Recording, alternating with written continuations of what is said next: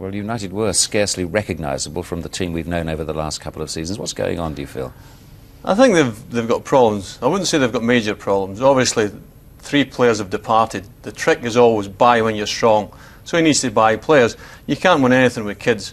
You look at that line at Manchester United today, and Aston Villa at 2:15 when they get the team sheet, it's just going to give them a lift, and it'll happen every time he plays the kids. He's got to buy players, as simple as that. But they have, as Alex Ferguson pointed out, they have got star names to come in. They've got Cole and Giggs, Cantona in due course, and Steve Bruce. Still not enough.